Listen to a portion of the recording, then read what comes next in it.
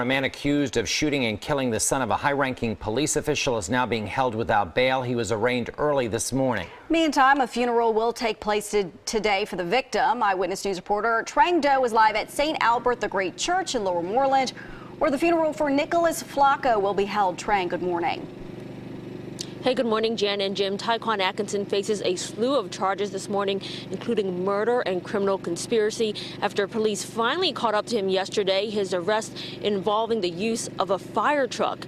Meanwhile, here at St. Albert, the Great Church and School, the school will be closed today as they're expecting huge crowds to pay their final respects to Nicholas Flacco.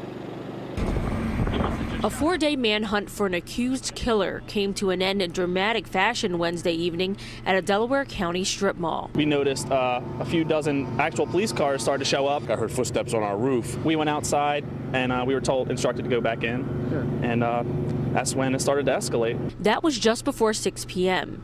Jamie Joseph and Adam Gimbel were at their business, Phantom Fireworks in Upland. The footsteps they heard overhead turned out to be U.S. Marshals and Philadelphia police officers in hot pursuit of 19-year-old Tyquan Fats Atkinson, the prime suspect in the murder of Nicholas Flacco, the 20-year-old son of a Philadelphia police chief inspector. We peeked out, seen everything was okay, seen they apprehended him, and then went outside and caught some video. They captured this video of officers using a fire truck ladder to bring a handcuffed Atkinson down from the roof of the business next door.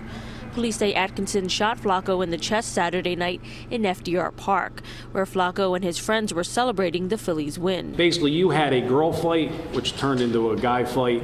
A fight between women broke out nearby, and one woman threatened to call her man. Police say when Atkinson showed up, Flacco's friends dared the suspect to shoot, thinking his gun wasn't real. Flacco was rushed to Penn Presbyterian Hospital, where he died. Now Atkinson is facing murder, criminal conspiracy, and firearms charges, and the community is a little more at ease. Definitely very happy that they caught the guy, got him off the streets.